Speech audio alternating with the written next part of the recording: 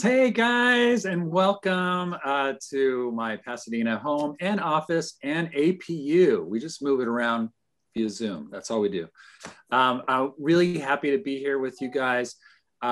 This is a First Monday event. It's March 1st. And so we do these First Monday events through our animation program and cinematic arts department program all the time, where we bring in professionals.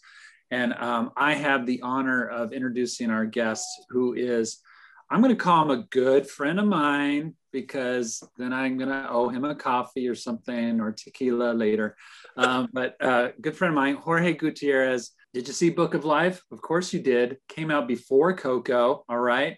All right. Who came second? Let's just say it's obvious. Okay.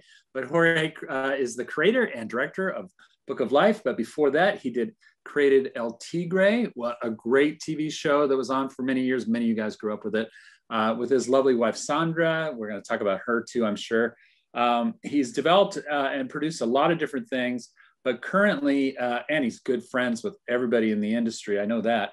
But he's currently at Netflix working on My and the Three, which is something we're super excited. We're going to hear everything about it. A lot of exclusive things that Jorge is only going to bring to APU today. I'm really excited about that. But let's hear it for Jorge Gutierrez. Yeah. Well, Greg, thank you for having me, and of course, Tony. Anytime you ask, I'm more than happy to come visit. So, looking forward to this. All right, so let's dive in. Whatever you guys, how do you want to do this, Tony? Oh yeah. That's the only thing we didn't talk about, right? We'll just do like a podcast like we've done before, sure, or a conversation. I like to keep it pretty informal, to tell you the truth. One thing I'm going to tell you up front is that I don't know if you could see this. This just came out. This is a film. I'm starting with something about me instead of Jorge. That's how rude I am. But this art of book came out, and I don't know if you realize this, but there's a Jorge Gutierrez little quote on the back. So thank you for the quote. And there's a book in the mail. That's part of the thank you from APU. But I'm going to make sure you get a signed copy of that. Okay. Yeah, it would be. I mean, I love the movie, and I love that you guys made an art of book. I'm sure there's a bazillion gorgeous drawings, and I'm a big fan of Carter Goodrich. So Carter Goodrich is the man. We know that. But yeah, enough about that. I just wanted to show you that got made. But one of the things I wanted to talk to you about is, and I've had some conversations with you before this, and I think you have such a great career story of how you entered into animation. And these days, as we have a lot of students online right now, there's always a concern of how do I break in and how do I get into animation? And you were a young Latino boy that probably had even deeper concerns about that. Tell us a little bit about your journey. And I particularly want to hear your Jules Ingalls story, your portfolio review story, if you don't mind. Happy to tell it. So yeah, I'm originally from Mexico City. I moved to the border to Tijuana, which is across from San Diego, when I was 9 years old. And for a kid like me, working in animation just seemed impossible. It was like being Batman or being the Pope. Like, those were not things that were going to happen. By the way, Batman and the Pope, they both have cars named after them, right? The Pope-mobile and Batmobile. That's the connection. Hey, what? I didn't get that. That's why I wanted to be both of those. Anyways, back to Jorge Mobile. Yeah, the Jorge Mobile. So as I got a little bit older and I started falling in love with writing stories and drawing and movies, because to me those three things honestly weren't connected. They were different things, right? So I admired painters and I admired writers, and then I admired movies and animated movies. But in my head, those three things weren't together.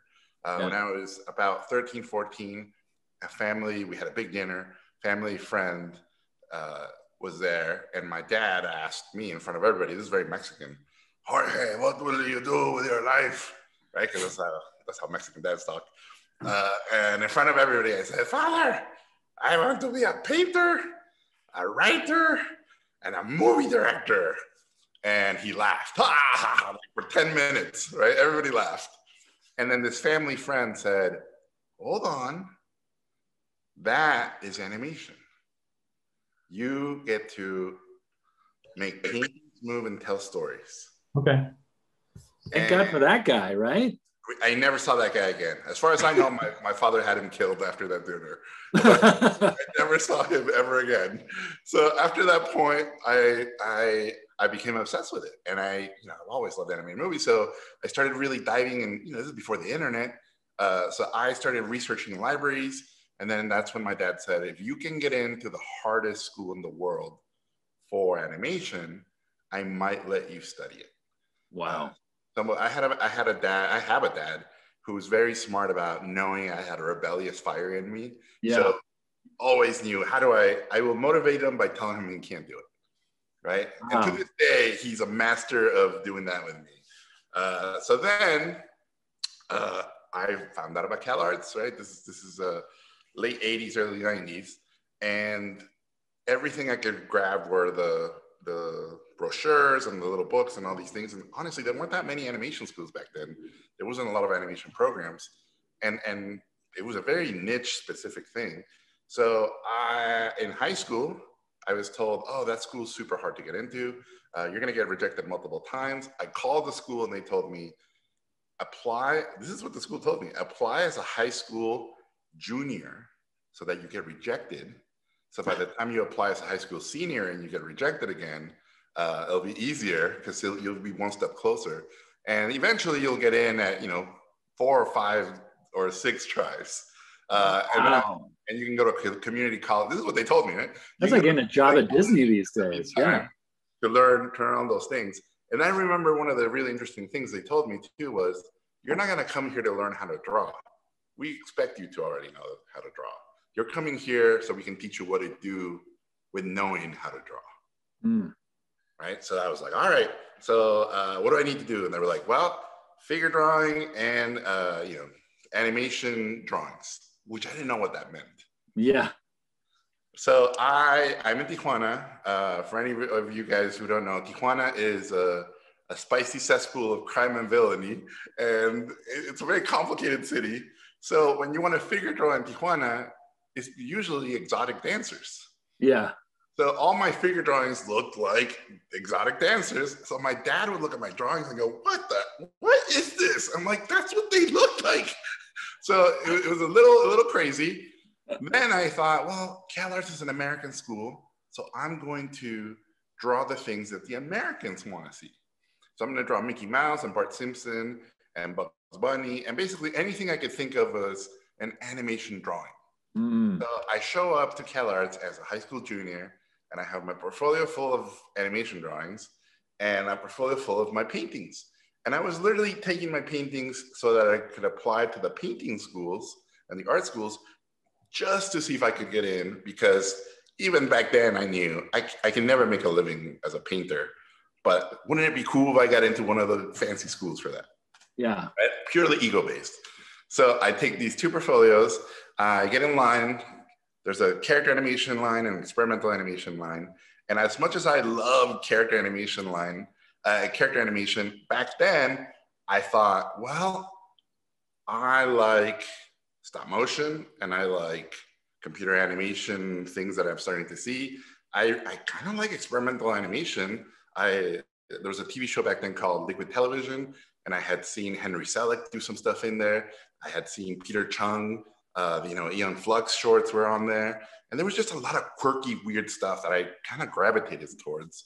Mm. And then I would look at the character animation department, and it really seemed like Disney, classic, traditional Disney stuff. And I just didn't, at that time, I didn't really think that's for me. So I go into experimental animation, I go to this long line. There's a super buff dude in front of me, like a surfer guy. And I still remember, he had this like steel portfolio with these like beautiful figure drawings. They look like Glen Keane drawings, right? So yeah. He puts these down and he takes, he's very cocky and he's like, he puts them down. Jules Engel, he's like a doctor looking at x-rays, right? He's like looking at these drawings. He's like, And at the end, he's like, that's it. Jules was Hungarian, right? That's it. And the surfer guy's like, oh, that's it. And Jules goes, no, you have no voice. Closes his portfolio. And the surfer guy was like, what? Like, it was like he wiped out. He was like, what? Dude. Like, Yeah. what just happened? So he like grabbed it and he walked away. And he was literally like, I'm watching this happen. And I'm 17 and this guy he looked like he was 30 to me. So I walk up with my little portfolio, hello, my name is Jorge. And I like put my portfolio down. And Jules, he had a cup of coffee and he opens my portfolio. And it was like, he was immediately disgusted by my drawings, right? Like the way he grabbed them was like someone cleaning up a public urinal. Like he was, and he goes, what is this? And I'm like, oh, that's Bart Simpson. And he's like, no, this is shit. And he goes drawing by drawing and uses different words, excrement, all the variations, all the scatological variations. And I remember the last one, he's like, why do you poop in my eyeballs with this? So I'm devastated. He closes my portfolio. That's a tough critique right there. Oh, tough, very tough. Jules was hardcore. So yeah. He closes my portfolio and then he zeroes into my soul and he said words that are unfortunately still tattooed there. And he goes, you are not an artist. Oh. You have no voice. You say nothing. A copy machine could have done this. I was speechless. I was literally like, what? And like a lot of you guys, I was used to being the best artist in my high school. So to be told that was shocking. And then he goes, figure out what else to do. This is not for you. So I grab my portfolio, I walk away super sad. And, again, the universe took pity on me at that moment. I left my painting portfolio on the table. So as I'm walking away, there's a little piece of one of my paintings peeking out of the portfolio. Jules opens it, his eyes explode. And these paintings were paintings about things that I loved. Mexico, Day of the Dead, Lucha Libre. Every painting had a story. So his eyes light up and he's like, hey, sad boy, come back. So then I walk back. He goes, what this? I tell him, oh, it's a painting about a lady who had an affair with a coyote and now her kids are half coyote and it represents Mexicans in the US trying to fit into the culture. I basically tell him a story about every painting. He's like, what this? And as I keep telling him the story, I get really excited because I can tell he's excited. So by the end of it was 10 paintings. By the end of it, he has them all out like an art dealer. And he goes, all these, each one is a story. Each one is a movie. This is your voice. And he goes, why did you do these? And I said, well, because they came out of me. And he goes, why did you do the shitty stuff? And I'm like, well, because I thought that's what you guys wanted to see. And he goes, you stupid boy. Never do what you think they want to see. Do this. You're an artist. You're going to, basically said, you're getting into the school, but never do that. Do this. And if you can make this move and you can tell stories with this, I will have seen something I never saw before. And that was it. And here I am, right? 22 years later. No, what is it? This is 1993. I don't even know the math. Yeah. Don't worry about it. Math years away. It's an art school, not math school. It all came true. So I got into Cal Arts at 17. My dad just about had a heart attack. As an international student, as you guys know, you don't get financial aid in the first year. So my parents had saved for years. My grandpa had saved for years. And I didn't have enough money to even go for 1 year. This is 94. So my plan was, I can only afford to go 0.7 of a year. I'll figure something. This is how naive I was. I was like, I'll figure something out while I'm in there. Yeah. And then since I can't afford to do it with my whole degree, I'm going to take the classes of every year and do them in 1 year. So instead of getting 4 years, I'm going to try to cram the whole degree into 1 year. You're supposed to do a student short every year. I'm going to do 4. Right? I had the power of youth in me. I was like, nothing can stop me. So first day at Cal Arts, I start signing up for classes. And eventually I get to 2 years worth of classes. And I get sent to basically the dean's office. I go to the dean, Stephen Levine, I tell him my story and he's laughing. He thinks this is hilarious. And he goes, look, I'll make a deal with you. If you can do 2 years worth of classes in 1 year and get a high pass in every class, I'll give you a reward. So we shook on it, right? You didn't say what the reward was? Oh, the reward was he gave me a full scholarship. Oh, okay. Now you're talking. Yeah. So basically, I agree. I go back and I started studying my classmates, and I started studying, recon the whole situation. And again, I went from being the best artist in high school to then feeling like the worst artist in the world, to then getting into the school and being a little confused, honestly, by how I got in. And then when I looked at my fellow classmates and I looked at what people were drawing in upperclassmen people, I realized, holy cow, I'm the worst artist. And I don't mean that on an artistic level. I meant that on a skill level, right? So, and early enough, I figured that out. Just because you have skill doesn't mean you have something to say, and just because you have something to say doesn't mean you have skill.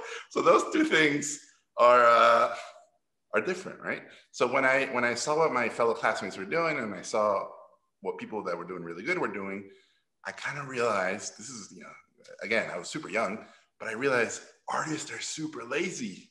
They're incredible at procrastinating. And they're incredible at saying they're going to do something and not doing it, being way too ambitious and never finishing. I need the right pencil, the right software, the right paper. Oh, I need to be inspired. Oh, I saw this thing and now I'm depressed and now I can't draw. Like, it was amazing to me that was such a giant thing keeping people from doing things. So I said, that's it. That's my in. That's how I'm going to make it here. I'm just going to outwork everybody. I can't control how much talent I'm born with. No one can. But I sure as hell can control what I do with my time. Yeah. So I'm just going to do more. So if I get a character design assignment, I'm going to do 10 on my own. I'm not going to show up with 10 assignments because people are going to hate me, but I'm going to curate it and I'm going to pick the best one. And that's the one I'm going to show up. So I'm going to cheat by doing more behind the scenes. Right? Great idea though. What a concept in itself. How many people think of like, okay, I'm going to overdo it and I'll propel myself forward faster if I could just do multiple versions of something, pick the best one, like you said, curate the best one, put that one forward. You're always going to be in a better light than if you just had the one, right? Well, and then I started doing the thing where, all right, for my story class, I'm going to do the boards for the movie I'm going to do. And then in character design class, I'm going to design the characters for that short. And then in color class, I'm going to do the colors for the short. Like, I started basically going, each class will specialize me in something, but I will always apply it to a short. I read this Robert Rodriguez book that said every film student has 10 crappy shorts in them. And the faster you get those 10 out, the faster you get to the good stuff. So I took that literally. I was like, all right, I got to get 10 out.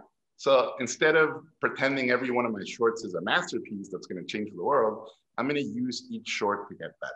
So in one, I will focus on editing. In one, I will focus on voice acting. In one, I will focus on color. One, I will focus on animation. And I basically picked my battles.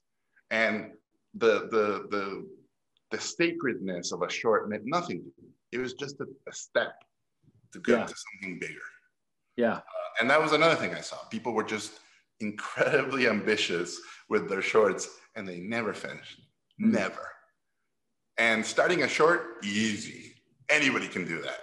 Finishing a short, that's something else. Finishing a good short. Amen. Yeah. Miracle. It's a miracle.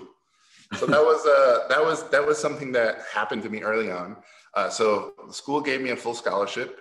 Out of high school, I did my Cal Arts degree in 3 years. Then the Mexican government saw what I was doing and they gave me a full scholarship to do a master's degree. Wow. So I do 3 years bachelor's, 3 years master's. So I was at school for 6 years. So what that did to me was I got to see what happened to people in school when they graduated. And I got to see what happened to people I thought were really good students when they didn't do well outside of school. And I got to see what happened to students that I thought weren't that great, but then flourished when they got into the industry. And the big lesson I learned was, honestly, networking and playing well with others and being a good personality and getting along with everybody goes much further than talent. Yep. Yep. Than skills and talent. Yep. It's true. That's a huge thing. And if you can figure that out in school, that's the other thing. Your network of support, your friends and your colleagues that you're starting out with, you go into the industry, guess what? If you help them, they help you. And as you all grow, you all help each other. And so that was huge to me, what I started seeing. And the people who were jerks and assholes, who were super talented, they got to the industry and man, they did not flourish at all. The people that were easy to work with, the people that were positive and encouraging, willing to learn, had a good attitude, they did great. So that was another huge lesson. It was, oh, the good guys do win. And of course, the industry wasn't perfect and shenanigans were happening, but that's every part of the world and that's every industry. But at least that to me seemed very pure. The other big lesson I got in school that looking back, I get asked a lot, what would you change when you were a student? And as you guys can tell, I'm Mexican. So by the time I got to school, drinking age in Mexico is 18, right? So that means you start drinking when you're 15 or 16. Yeah, right. So by the time I got to college, I was done partying. I was there to focus.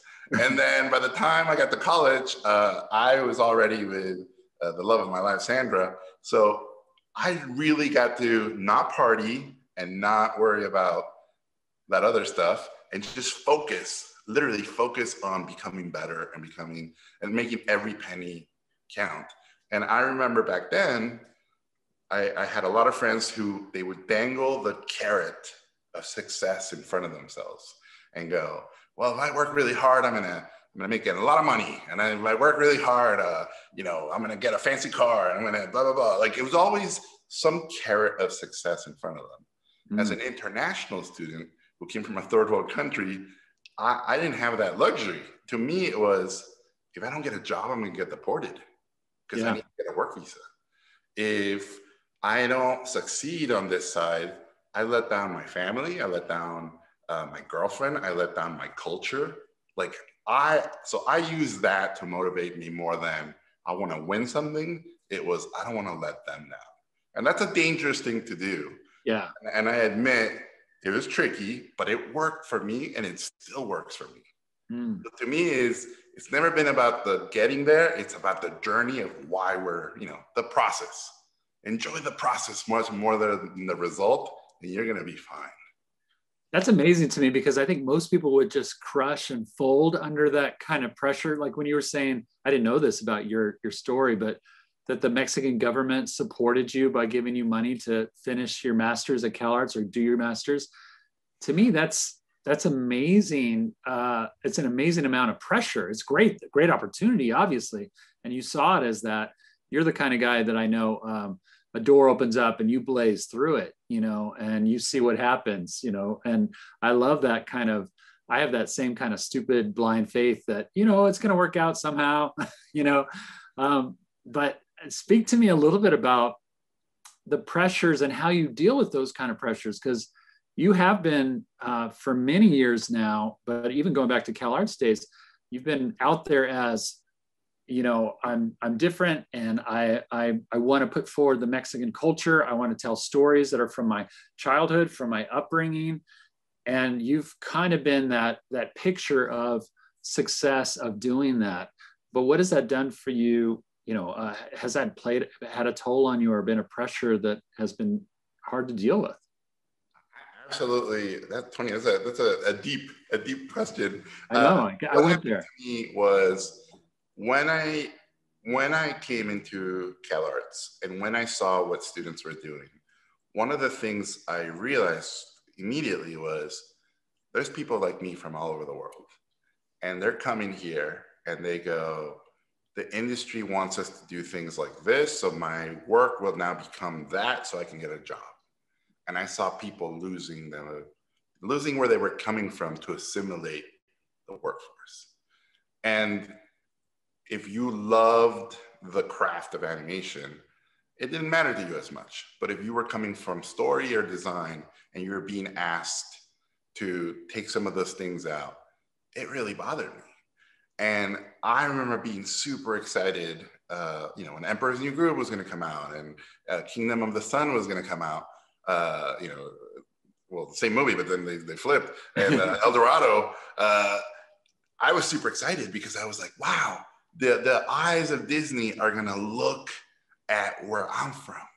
And since I don't see people like me show up on TV and show up on the cinema in animation, I unconsciously feel that my culture and my people are not that important. And therefore, I'm not that important, right? And my whole life, I've had to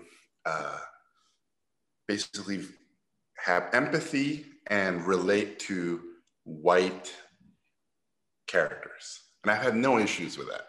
Just like I've had no issues relating to characters from Japan and characters from all other parts of the world. But man, when do I get to relate to someone like me, right? So that became a big thing for me.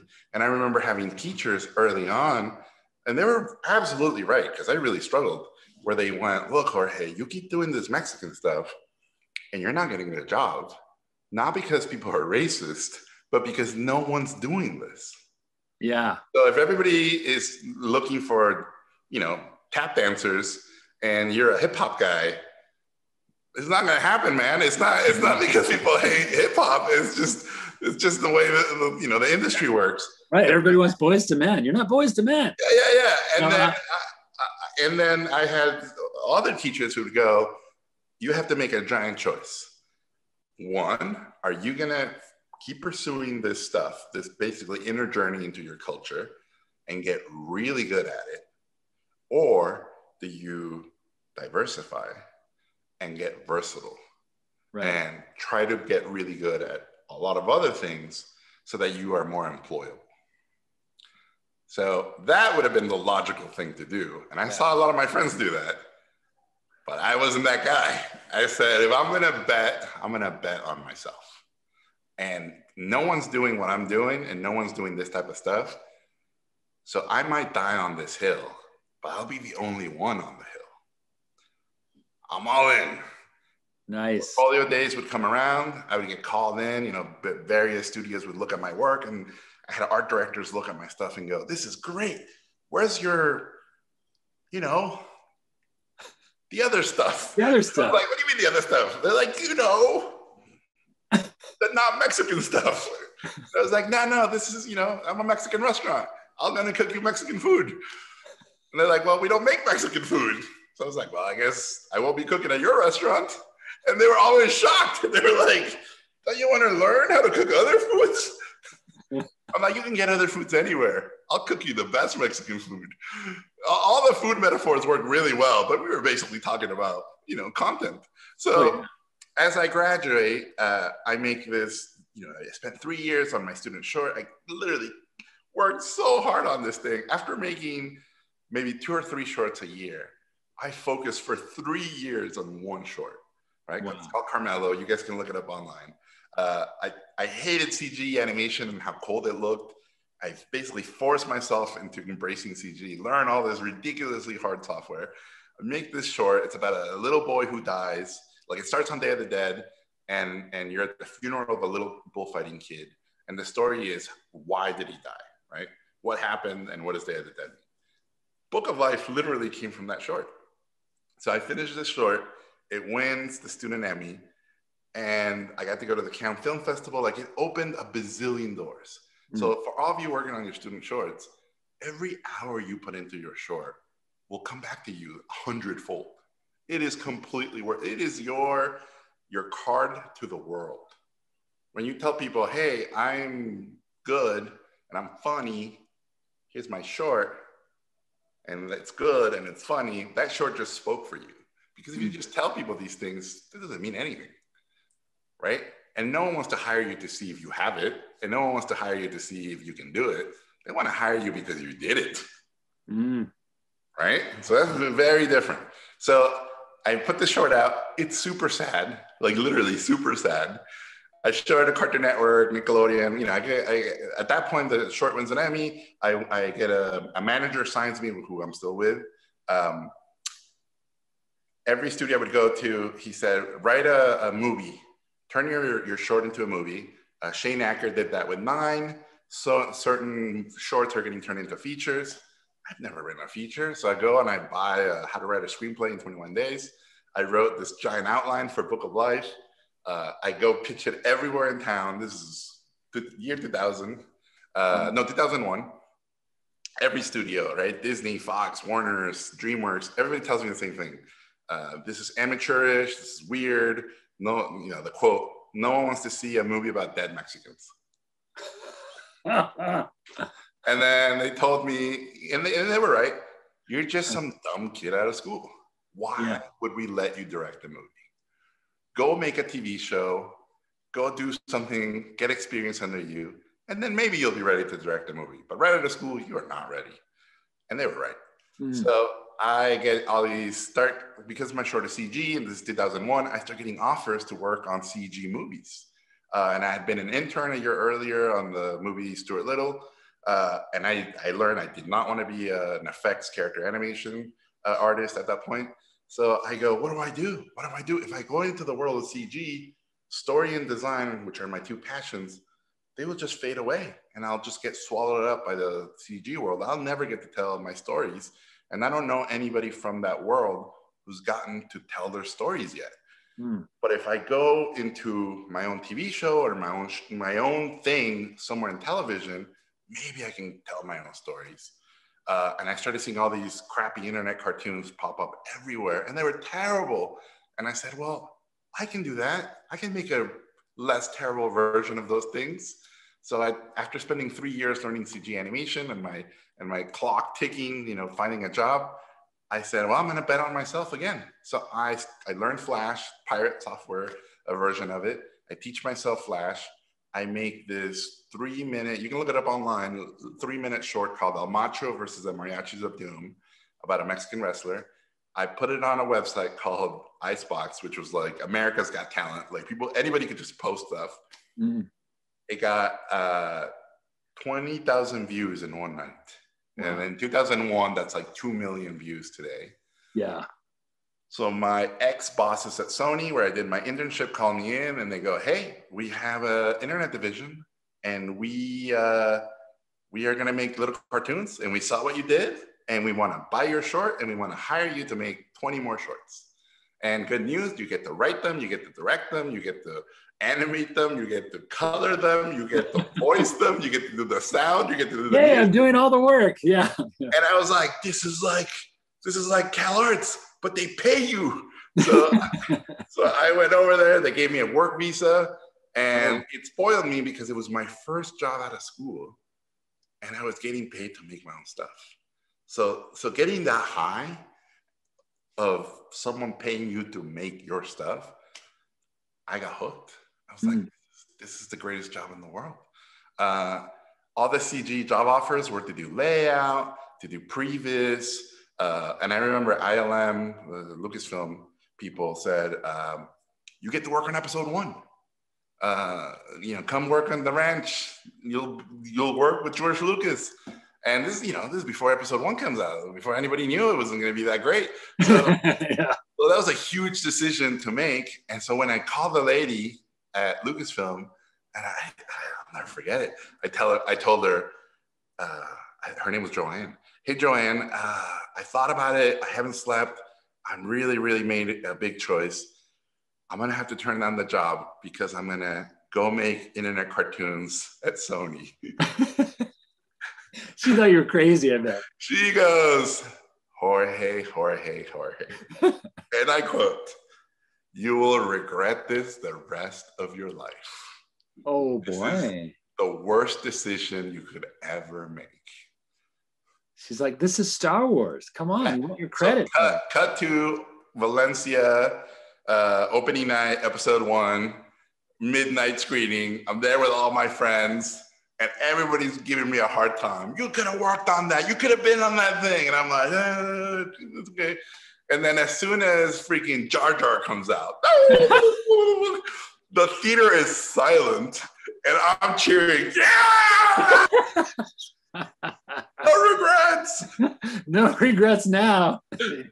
So that was my start. And then as a, as an international student, you get 1 year when you graduate. 1 year, the government says you have practical training to find a job. And if a studio doesn't sponsor you, you get sent back. So for me, it was, holy cow, I've been here 6 years. All the faith, literally all the faith the school put in me, my country put in me, my family put in me, everybody who's been helping me, I am but the tip of that spear. And if I miss and if I fail, it's on me. It's not on them, it's on me. So it's an added pressure. So early on, I just learned, use that negative, use that fear, use all the bad stuff for good. Use it to motivate you. Because it's not going to go away, and you can't pretend it doesn't exist. Yeah. Use it. Use those flames. I love that. Oh man, and you've also had so many in your because you are Jorge and you did bet on yourself. You've had very early success. You've always. I have that same mug. Is that from Real Effects? This is from Netflix. Greatest streamer in the world. Plug. We haven't even yet plug. They're paying my paycheck right now. We'll get to them. But you've had a lot of opportunities because you're an outgoing guy too, and you have a great charisma, and you're very expressive, and obviously a great storyteller. You've met a bunch of people, and you've had a lot of people, in your corner. And I remember early on hearing about the Noble Boys, and what that is a group of students, and I don't know your involvement in how you became a Noble Boy, but we've talked about here at APU. I love Maurice Noble. He was one of the great layout artists and really creators of the look of the early Chuck Jones shorts and everything. And he was like the right-hand man to Chuck Jones, working with on all the Looney Tunes shorts. And so Maurice Noble, you became friends with him, and kind of he became a mentor to you, right? Yeah. And then later Guillermo del Toro. But you've Yep. had a lot of people speak into your life too, and you've been very receptive to those things. Tell us a little bit about Maurice and how that started. I mean, after what happened with Jules Engel, the CalArts guy, Yeah. he was someone that I said, I just want to learn from him, not in class, but I want to learn from him at breakfast and at lunch. So I literally timed like, when does he have breakfast? And I would go and I would go, hey, Jules, can I buy you a coffee while you have breakfast? I just want to hear about your experiences as an artist. And especially artists that are older, they want to share these stories, just no one asks. Mm-hmm. So Jules got to tell me a lot of stuff. And Jules, for any animation nerd, Jules was, part of UPA, worked at Disney and Fantasia, was from a European mentality of arts. So he hated Maurice Noble. Maurice Noble really? Hated Jules. And then between Maurice, Jules, and then Ivan Earl, there was this like triangle of hate. So Jules kept saying, his big diss to Maurice was, he is a true artist, but he's lowered himself to just do backgrounds for Chuck. And he lets Chuck walk all over him. And then his big diss to Ivan Earl was, he doesn't care about story. He cares about his paintings. And we're not making paintings. We're making animated movies. So, like all good arguments, he had a point too. Maurice's hatred towards Jules was, he's artsy-fartsy, hoity-toity. We are making animated cartoons. We're not making animated films. Yeah. The backgrounds are there to highlight the performance of the characters. We are set builders with color and light. Mm. Super, super valid, right? Like all good arguments, they were all right. Those are my favorite arguments, especially in the story, right? When everybody's right, those are the best arguments.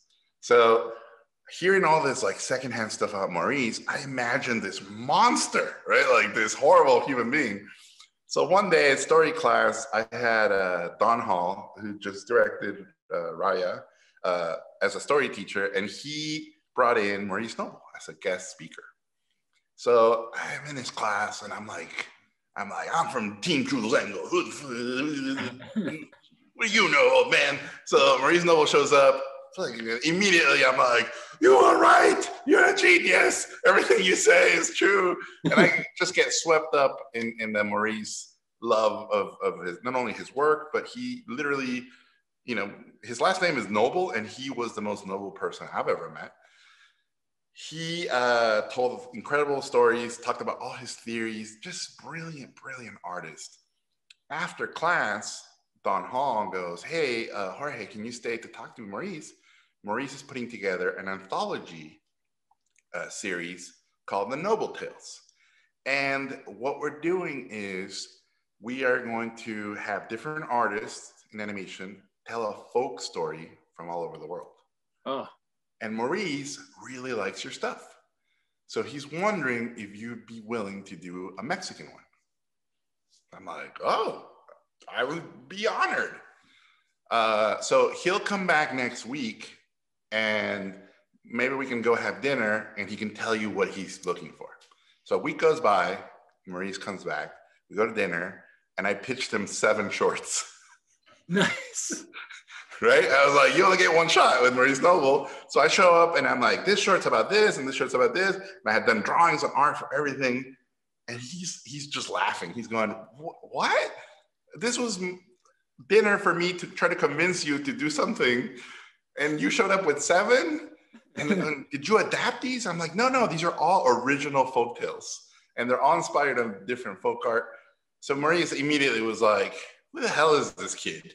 I started showing me stuff. So as soon as he started getting jobs in the digital world, he called me up and he said, Jorge, I want you to be my co-art director because I hate computers and I don't want to use them. Chuck just called me to work on internet cartoon called Tingworld Wolf. So I got to do art with Maurice, print it out, take it to his house. He would destroy me, and I would do more. So it was like getting paid to learn from Maurice. Yes, from a master. The stories were fascinating, and the relationship he had with Chuck Jones was fascinating. And so I've always been enamored of, well, what are the legends like, and what are their paths and their stories? And I mean, he told me how he went from designing Macy's windows to working on Snow White. It was a crazy leap back then, you know. But this is what I love about talking to you, Jorge, is that you've always had an appreciation of the masters, the people that came before you. You've learned and grown from them. You've mentored underneath them, and yet now where you sit, I mean, let's face it, you're a master at what you do. You've created practically a genre of filmmaking for yourself, and now you have ton. So let's move forward now to Netflix animation. You're working at Netflix animation. You have an overall deal for how many years? I don't even know. I hope it never ends. But you have a great overall deal to not only develop the film, the project that you're currently on, but also other shorts and other series and other features. You have an overall first look deal kind of thing. You've kind of come to a place now where you're getting ultimate support, it feels like, and you're able to hire now those young Jorges, those very excited young students, those fresh out of college, and they're scared and they revere you and look up to you. What is that like for you now, and how do you speak to those folks? Well, I mean, I was you guys. I was a student 20 years ago, and by the way, all your heroes, all my heroes, all Tony's heroes, they were sitting where you're sitting. We were all coming out of school, all nervous about the future, all nervous about what's going to happen. Everybody you admire, every single one of them, study their journey. Like, no one comes out of their mom and they're handed, you're a director now, you're a showrunner now. It's always a journey. And yes, there are the exceptions, the freaking anomalies that somehow people get their own project or movie, but that's like 1 in 1,000. no, I would say 1 in a million. But most of us, you have to work your way up. And even me, like after I had my own thing, it fell apart and I had to work on shows that had nothing to do with Mexico and nothing to do with my culture just to eat. But while I worked on those things, I worked on my own stuff on the side, always. That was a big lesson too. If you don't work on your own stuff on the side, you will never work on your own stuff, right? Because that's when that happens. But now when I meet young talent and when I meet people that remind me of my struggles, I try to show empathy and I try to help out. I really believe in animation karma. If you help those that can help you, that's Hollywood. That doesn't mean anything. But if you can help those that can't help you, that really is helping. And as a animation artist and as a lover of the history of our medium and as a lover of the talent in our medium, I want to leave it better than I found it, right? And the voices, the people who got to tell stories and the people who had those careers before us, we owe it to them. We stand on their shoulders. So the best thing we can do is try to learn from them and then pass that down, right? You guys are going to be sitting where I'm sitting 20 years from now, talking to a class, or you better be, and trying to help out others. But that's that journey. And you can't help everybody, but you can try to help as much as you can. And the other big lesson, and Tony, you know this, is you help others and others help you. Yeah. So when things aren't going good, all the good stuff you did usually comes back to you. I love all that. And we're getting to a point where we're going to start opening for questions from the students. So Brian, I'm going to ask you to go to gallery view, and if a student has a question, just do a little hand raise, if you know how to do that on your screen, so that I know that you have a question. I'm going to take a preference over from APU students, of course, for those that are out there, just so you know, APU animation program students, first preference. But yeah, I need to be able to see them. So Brian, if you could go to the grid view, that would help so I could see everybody. But one thing I wanted to ask you just about what's it like being at Netflix? Tell us a little bit, can you tell us a little bit about what you're working on, kind of your plans there as they're developing? So after Book of Life, I was told you can do whatever you want. So I wanted to make a Kung Fu space Western because I figured these movies take so long to make. And I love Kung Fu movies, I love Westerns, and I love sci-fi. And I figured that's 15 years of my life. So why don't I cram them into one story? So I started developing a Kung Fu space Western over there. And then Trump won the presidency. And my movie dealt with the border, the Mexican-US. Oh, wow. And so I was told very wisely, there's no way anybody will make that movie right now. Wow. So just wait till after Trump, and then if Trump wins again, then you'll really have to wait. So that was literally politics in the real world affected my work. I got to go to Google and make a virtual reality short called Son of Jaguar that you guys, if you're into virtual reality, I think it's pretty neat. Then after that, I had a talk with Guillermo del Toro, who again is my mentor. And he said, Jorge, what would be really good for you is to play in someone else's sandbox. I did that with Hellboy, and I did that with Blade 2. Alfonso Cuarón did that with Harry Potter. It'd be really healthy for you to go play with someone else's universe. And as soon as he said it, Chris and Phil, the Lego movie guys, called me up and they said, hey, we love Book of Life. We know you love Lego movie, because I'm very vocal on Twitter about how great I thought it was. Why don't you make a Lego movie for us? So I met with them and they pitched me, sort of the stuff that they were working on. And there was a racing movie that they were doing called Billion Brick Race that had lost all momentum and it had lost the director and the writer. And I got really excited because I said, why don't we make a racing movie about race? And we talk about how some people are born with more Lego pieces than others. But what really matters is what you do with the pieces you got. And it'll be obviously a metaphor for what's happening in the world and all this crazy stuff. At some point, a year into it, they loved it. The Ninjago movie flops. Oh. And I could tell all momentum was being lost. The faith on the Lego sequel was starting to falter. And then they started telling me, not Chris and Phil, but the executives, your movie's too hot, too racy. So how about it's not about that? How about it's just a racing movie? At that point, it was one of those moments where I realized they're not wrong. I'm wrong for being here and trying to make that. They don't make those type of movies. They make Tom and Jerry, and they make, they make their thing that makes them money. I'm literally the wrong person. So I quit, and I quit all the time. I'm kind of known as someone who, the moment I see the math and I go, bling, it doesn't work out, I just get out. One of the biggest things that I was taught by Guillermo del Toro was, if you make something you hate and it's successful, you're screwed the rest of your life.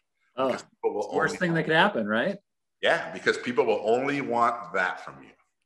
If you make something that you love and it's incredibly successful, that will also crush you, because everything will be measured up against that. What you need, it calls me Gordo. What you need, Gordo, is make something you love that does okay. And then you're in the clear. Yeah. Yeah. And that was Book of Life. I love Book of Life, and it did okay, and the pressure was off. So after I quit at Lego, Netflix calls me up. And again, Twitter, the power of social media, I literally put on Twitter, man, I'd love to do a limited series. I get called in, it's the day of my birthday. They brought in a bunch of fancy, directors and showrunners from animation, from all studios. We're all there. It's like Harry Potter. An owl showed up with an invitation, and we all showed up to this party. And they sat me down and they said, what do you want to make? What's a thing you can't make anywhere else? Wow. And out of my mouth came My and the Three. I said, I want to do this Mexican Lord of the Rings, and I want it to be a 4.5-hour movie, and it's going to be, the cast of armies and monsters and magic, and blah, blah, blah, blah, blah. And literally expecting them at the end to say, ha, ha, ha, ha, hilarious. No. That's cute. What else? Yeah. They literally went, all right, let's make it. And that was that. I've never had that happen in my whole life. Obviously, it's thanks to El Tigre and Book of Life. But if you guys decipher my career, it's been success, failure, success, failure, success, failure, failure, failure, success, failure, failure, failure, success. Like, the pattern is this. Thanks to my internet cartoon getting canceled, I got to do a Disney pilot. Thanks to that pilot not happening, I got to do another Disney pilot.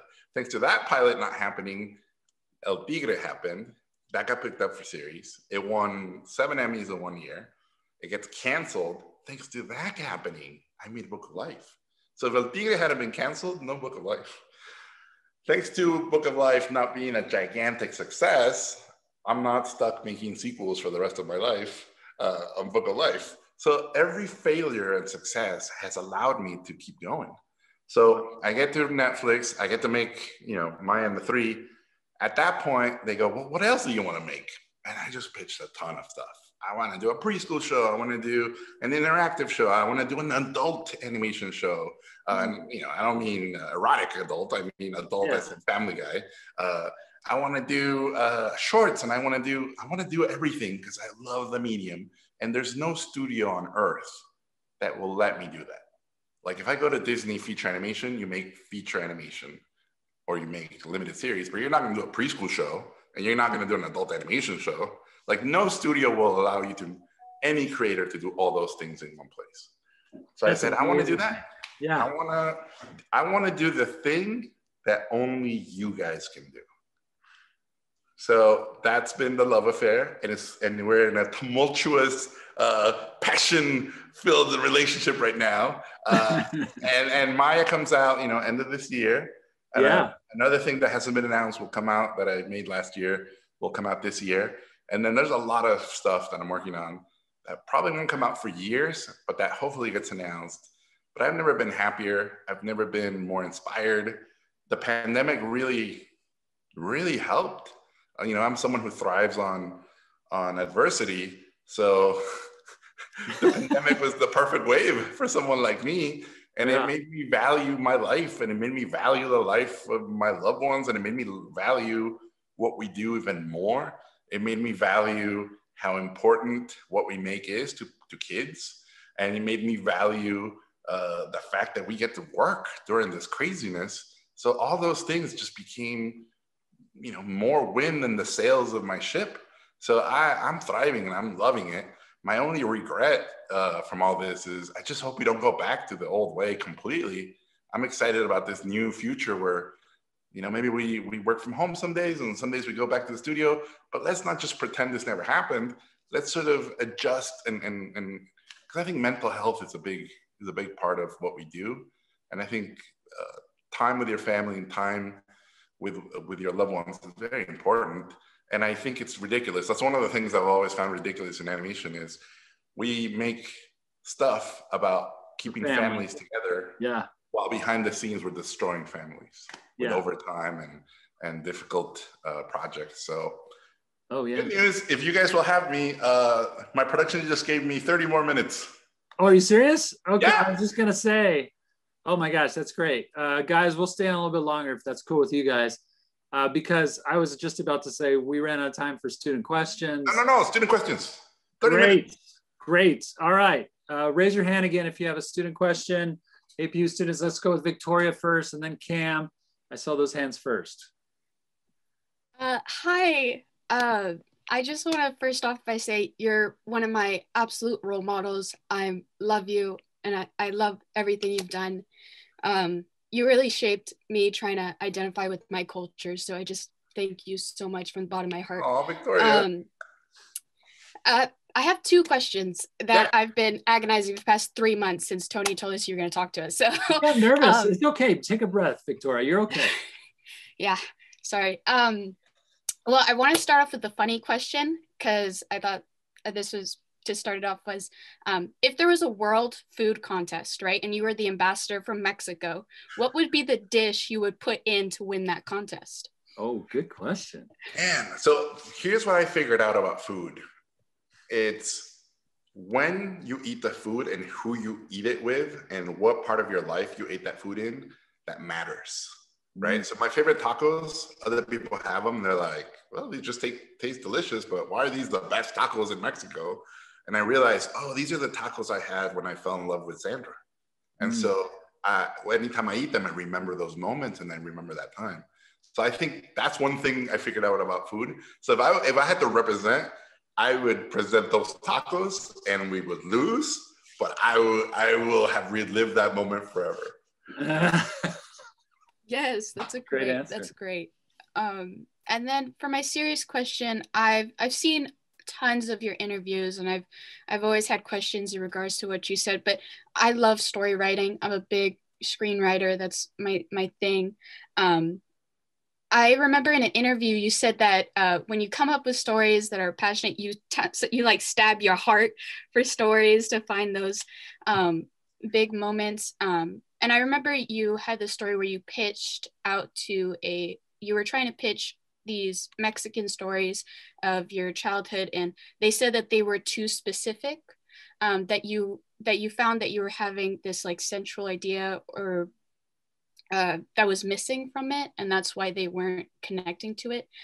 I have the same problem with that. How did you figure out a way to get around that and to create those more stories that resonated with those producers or those people?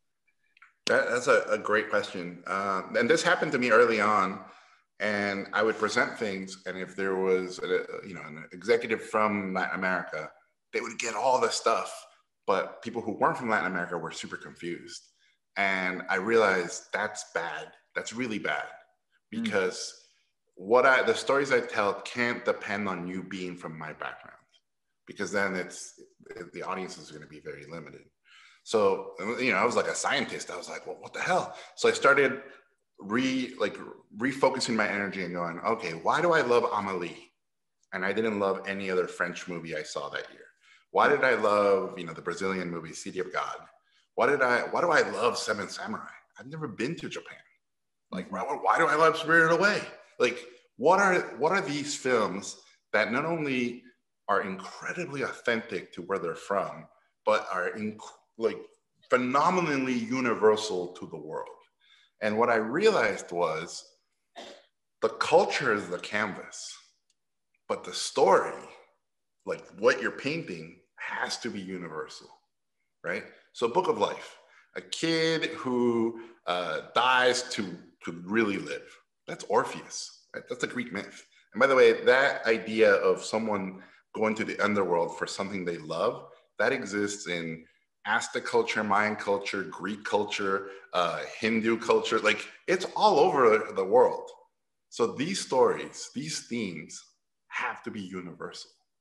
And what you're telling has to be not dependent on knowledge of those things. So, you know, Amélie, innocent, optimistic, lonely girl who brings other people together and therefore finds the love of her life.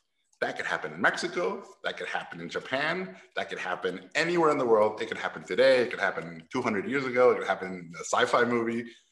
Those themes are universal, right? So when you're thinking about your story, yes, be very specific about where the culture is set, be very specific about all those little details, but the heart, what I call the heart, should be based on something universally truthful. You know, mothers and daughters, that's the whole world. Fathers and sons, man versus the village, nature versus man, like all these things are universal.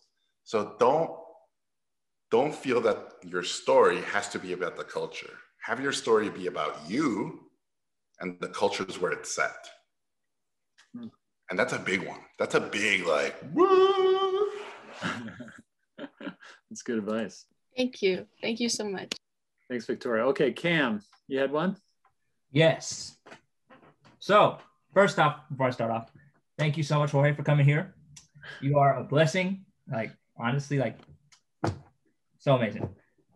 And, you know, before I choke up, the question I have is, so you were a man who, you know, you taught yourself all these programs, all this stuff, because if nobody else wanted to make your stories, you were going to make it yourself. So when it came down to showing it to people and becoming that like director after it finally gets approved, how was it like having like kind of like give room for a team to kind of add their own like creative input sometimes? Because, you know, you've done all the character designs, you've done all the stuff, you've completed all the stuff, but when it came down to it, chances are that wasn't going to be the exact final product, and you had to get ideas from someone else. Like, you know, you wrote the whole script, like word for word, you said, you know, like true director writes their own script, you know, all that stuff. But when it came down to it, were there times where you had to kind of like sacrifice or spare some of those ideas in order to give room for a mutually creative thinking environment when you're making your films? Absolutely. I mean, Cam, I'm so used to talking to you that this is weird that we're in the Q&A and this is happening. So I'll tell you guys my experience. So in school, I basically did all my stuff. I graduated from school. I got paid to do all my stuff. When I got laid off and I had to work on other people's things, that was a huge eye-opener to how important being a part of the team was. And that's when I really, really, really valued, like, oh, this is what it's going to be like if I ever get the shot to do my own stuff again, for me to direct someone else. So I started studying directors, and I started studying anybody above me, how they would treat me, who would get the best work out of me. And it was always when people would enable me and trust me, right? Because if I'm forced to do something, I will give you exactly what you want, but I'm not giving you a freaking cent more. But if you give me freedom and you encourage me, guess what? I'm going to give you even more than you asked for. And I'm going to get emotionally invested in what you want. And then I'm with you. And then it's ride or die. Like, we are in this together. And that was early on in my career. I figured it out. And I figured out directors who knew that. And I figured out directors who didn't know that. And then I saw that obviously all artists are different. Some artists do thrive on the berating world, but most artists don't. Most artists really do their best when they're encouraged and they're trusted. So that's something that in school, animation is a team sport. So learning that skill is very important. Learning to work well with others is very important. No one, and I mean this, no one is good at everything. Impossible. Just because you're good at one thing doesn't mean you're good at everything. So that's something to take under consideration. Story to me is very difficult. And story is the one thing where you never get lucky. Because you can get lucky in design, and when the first try, something beautiful happens. And I don't think you can get lucky in animation and accidentally animation good happens. But man, story, if anything, the natural state of story is crappy. So you're always starting at a bad place and you're working the whole time to make it good. Whereas with animation, I feel like you're starting at zero and you're giving it life. And you could be giving it bad life, but you're starting on zero. It's not like someone broke your hands and they're like, all right, now start animating. Because that's what story feels like. Yeah. Every story's been told. Every story has been, done to death. How are you going to make something different but familiar? Oh, that, to me, that's what's super, super hard about story. But yeah, trusting is very important. And then as a director, you're only as good as your collaborations. And you're only as good as your team. And you're only as good as those who are willing to trust you if you trust them. And it's all trust. It really is all trust. And guess what? If things go well, you're going to want to work with them again. If things don't go well and other directors ask you, what do you think about blah, blah? They're like, yeah, nope. And that goes, they're like waves. But no man or woman is an island. So you got to be really, really, really smart about these things, Cam. And you got to be really good about going, I'm really good at this, but I could be better at everything. All right, we got a question from Bayardo. Yes, go ahead. It's funny because I left my first name because I go by my middle name, Josh, but I'm like, Jorge's here. I might as well go by Bayardo today. Why not? This is the day to do it. So first off, I want to say, my family, we love Book of Life. We watch it every year for Day of the Dead. And I think you connected to my mother most when we first saw it in theaters, and Mumford and Sons started playing in mariachi form. She loves them. So I think that's the moment she loves the film. I can't wait to tell her when she gets off work tonight. I'm like, guess who's at our school today? The director from Book of Life. She's going to love it. I think one of my questions, the biggest question I have is, I'm a screenwriter who is very passionate about animation. I almost went into animation, but a part of me was like, oh, I don't know if I have the skill for that level. Let's just go to story. And I've always wanted to write for and have shows that are animated, but I'm not an animation student. Do you have any advice for people who are want to go into this animated field that don't have, school experience with animation, but want to, go into it through the writing process? Absolutely. I will say half of showrunners in animation are writers. So going in from the writing angle is very, very, very, not only normal, but I would say it's getting bigger and bigger. And then in feature animation, it's happening too. Jen Lee, who co-directed Frozen 1 and Frozen 2, who now runs Disney feature animation, is a writer, came from the writing side. A lot of the Pixar co-directors are writers. Sony's doing the same thing. Writers are becoming the co-directors of animated features. So I think you're in a really good path. There's never more writing in animation need. So writers who love the medium are really, really, really integral. I really believe, and this is why I encourage anybody who wants to be a director to write, is the big decisions, honestly, are happening in the script. And so if you're not involved in that, it's almost impossible to steer the ship in a different direction, because that's what everybody signs off on. That's what the budgets are based on, especially in CG. So in the 2D world, you could, in boards, come up with a whole new sequence. And CG, they go, hold on, we budgeted for this set, we budgeted for these characters. You can change the lines, you can change how you design these things a little bit, but all those decisions happen in script. So it's a very, very, very fundamental, important thing.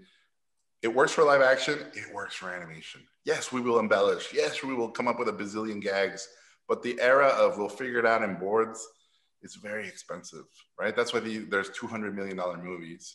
And a lot of times those movies, you go, that's $200 million? Where'd that go? Well, that's because people had to sit for a year waiting for story to be figured out.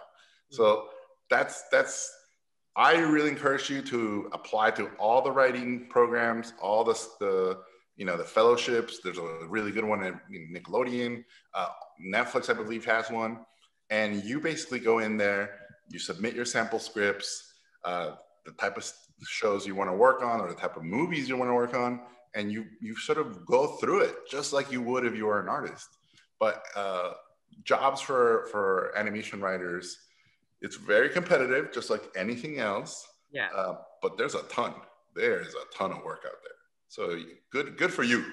Thank you. Right on. You picked well. See, there you go. Thank you. All right, let's keep this going. This is great. Fiona, you got a question for Jorge? Yeah. Hi. First, thanks for coming.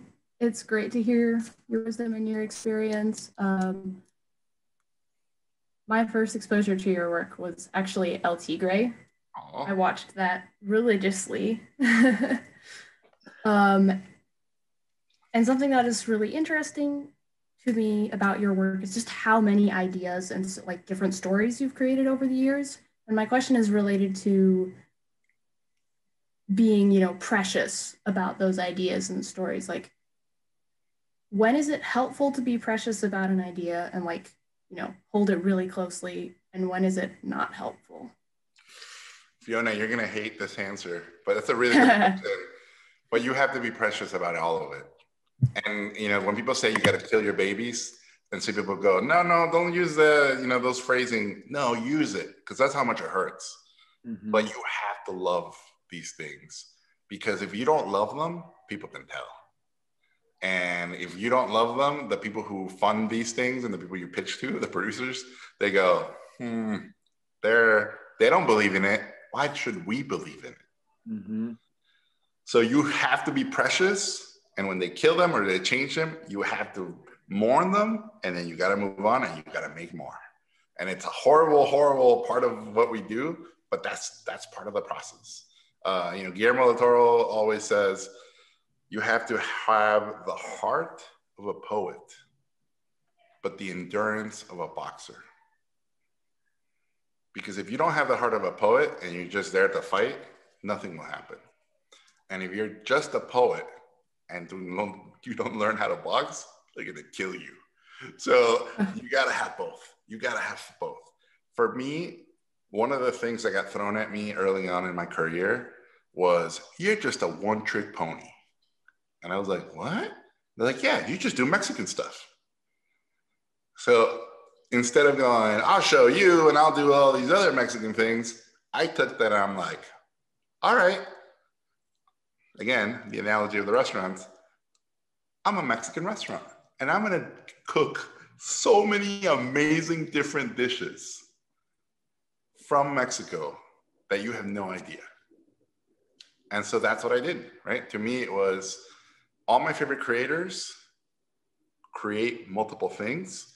All my favorite creators are willing, in my opinion, to take chances and fail, because that's a big one. As long as you're okay failing, you're gonna be good because you're gonna learn. Because if you're not okay with failing, that means you're never gonna try. And if you never try, you never learn. So failure, remember, The staircase of success, every step is failure.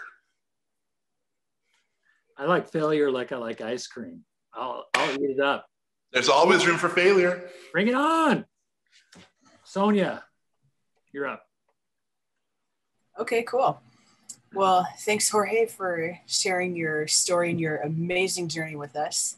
And my question is actually based on some of the painting work that you've done. Because a couple years back, I came across kind of like an anthology book that had some of the work that you've done. And I was just curious to know, within your painting and also with creating these new series, which artists do you find yourself being inspired by today? Like, in addition to the ones who inspired you from before? So, Sonia, I think awesome question. So I love painting, right? I painted ever since I was a little kid. Mm-hmm. And because of what we do in animation, it's super expensive and it requires a lot of people and it requires a lot of approvals for things to move forward. Whereas with painting, I don't have to ask anybody for anything and I just get to do it. And I get to decide when it's done or not done. So I literally I paint because it allows me to finish things. That's another awful thing about what we do, that no one can finish a film in a day, but you can finish a painting in a day. So that sense of completion, painting does for me. What also painting has done for me is it honestly has allowed me to say a bunch of crazy things that I'm not allowed to say in animation. I get to say them in paintings. So it allows me to speak with a different voice. I dipped my toe in the art world. It's just as shady as the film world in a whole different way. So it was familiar and rewarding in its own way. And then the thing with painting too was it's allowed me to try a lot of things that eventually end up in my paintings, in my animation work. And then the two painters I adore, and I will admit one of them is a horrible human being, are Basquiat and Picasso. Those two are my heroes. When you look at their body of work, Basquiat did over 1,500 paintings before he died at 27. Picasso did like 18,000 paintings before he died.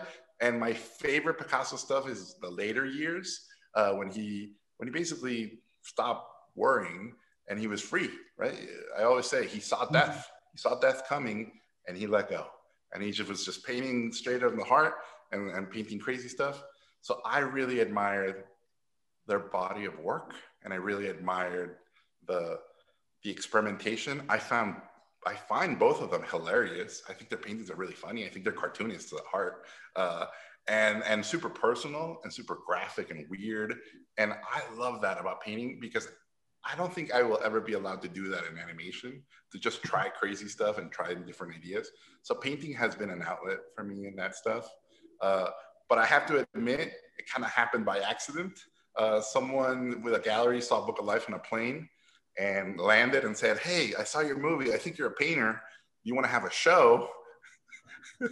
and I had painted a mural in Dallas that I think, Tony, you might have gone to. But basically, I painted a mural outside of at a biker bar because everybody would. I remember driving by that with you. Yeah. We were in the car together, and you're like, "Oh, I did that." And I'm like, "What? You made that building? What did you do?" Oh, he was like, "No, I painted that." It was like a community thing, and there was a biker bar, and all the bikers would pee on this wall. So it was a contest to paint murals, and I said, "Oh, I want the pee wall. Give me the worst wall in Dallas, and I'll paint something, and I will shame those bikers to not peeing on the wall." So nice. It was this crazy painting, and sure enough, the bikers never peed again, and because they would have models and commercial shoots happen there on the wall. So the bikers were very happy, by the way. So it was a win-win-win for everybody. But I had a ton of leftover paint from the mural. So when this guy said, "I'll give you an art show," I said, "Well, I have 7 paint cans, so I'll use them up." So I went to Michael's and I bought all these, $10 canvases. And he asked me for 9 paintings, and I showed up with 57. And don't tell anybody, but they sold a ton of, and I became a painter. So all because of bikers not being able to pee in the bathroom. So I have those livers to thank. Yes, those biker livers.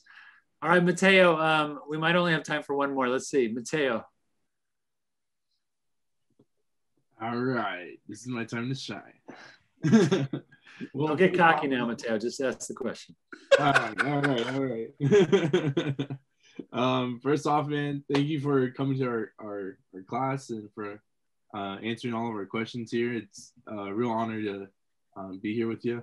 I guess my question isn't too related to animation, but it is there.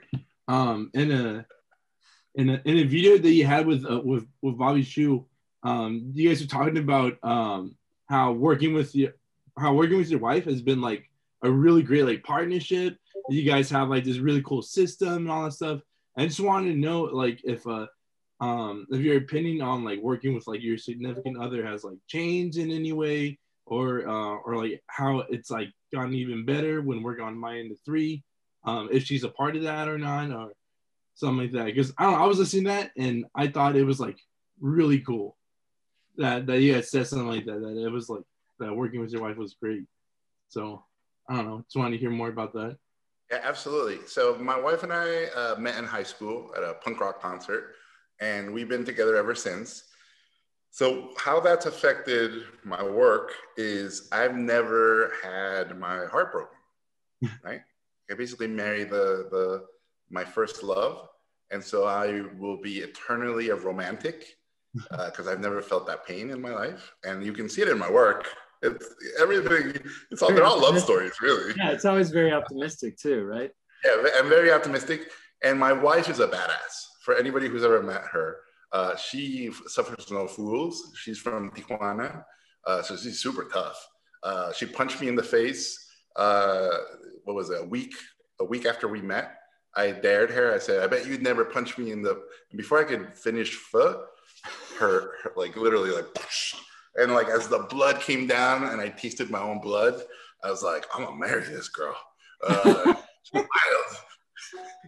So yeah. So at that point, she was an artist too, and I'm obviously I'm an artist, and for any of you who know art history, there's a very famous couple in Mexican history, Frida Kahlo and Diego Rivera. Oh, yeah. And so my pitch to Sandra was, we could be the Diego Rivera and Frida Kahlo cartoons. And she thought that was the most ridiculous thing in the world. But what that did was early on, we were forming ourselves and we were becoming artists, because that's what happens in school, together. So we grew together and we evolved together. And as artists, I gravitated towards certain things and she gravitated towards certain things. And early on, we went, you know what? Why don't you do this and I'll do this? Because the worst thing you can do is when you both do the same thing. And so we kind of split. And it was, you love doing cute things and you love drawing women. I love drawing dudes and monsters and weird things. That's our relationship. You want to put something beautiful, but something really ugly next to it. You want to make something look really masculine, put something really feminine next to it. So that contrast became our advantage. So we've always worked together. We've never not worked together. Everybody warned us, you can't work with your wife, you can't work with your husband, that, what? It worked for us. We've never not done it. And some people are like, well, how do you go home and not talk about it? We don't. This is our life. We talk about it all the time. And we talk about designs, and she's brutal with me and I like it. Like that's our relationship. As time went by, El Tigre happened and we co-created El Tigre. But when El Tigre got canceled, I let go, right? I was super thankful. I was like, thank you for spending $20 million on our idea. We'll take our 5 Emmys and go home. Thank you. Sandra was like, F you guys. I'll cut you. So she was very upset, and she did not want to be hurt again. So after that, we had a kid, and she now works part-time to help me with designs, and she reads stories, and she basically helps me with all these things. But she's now focusing half her time on our son, half her time on animation. For Maya and the 3, she designed Maya. She designed all the female. So that hasn't changed. It's just her involvement full time is different. Yeah. But I could never make anything without her. Maya is, for when you guys see it, is my love letter to her. It's really her story. And she gets pissed when I talk about that stuff, but she's my hero. So of course I'm gonna make a thing about her. But yeah, it's been working with the love of your life, working with someone you admire and someone you love and someone who hurts you and makes you laugh, like all those things, it's incredible. So when people say, don't marry another artist, I always say, no. Being with someone like you is going to be amazing because they'll get you and you'll get them in ways, I always talk about civilians and artists, and civilians and artists relationships work really well. And artist relationships a lot of times don't work. But when they do work, it's incredible. Yeah. So risk, bet on yourself. There you go. Well, it certainly has worked for you guys. I love hearing stories about how you talk about Sandra and your deep and abiding love for her, and how you constantly call her the muse because she is an inspiration to you. And we're gonna have to call this to an end because yes, you got a heart out and you've been so generous with your time. Everybody, let's hear it for Jorge Gutierrez in the house with APU today. Thank you for all the students that joined, but also for all the guests that joined too. And if you're interested in APU at all, yeah, check us out online at apu.edu. And there's a cinematic arts program. And then of course, animation is growing and thriving here. And yes, Jorge, thank you again. And I just hope the best for you with Maya and the 3 and with all your stuff that you're doing at Netflix. You're living the dream, buddy. I hope you know it's such a blessing to see. It's so inspiring. It's just so wonderful, man. I'm really proud of you and I'm really happy for you. Tony, thank you so much. Thank you guys. And again, we're in the golden era of animation. Take advantage of it. We are. I tell them all the time. Good. Yep.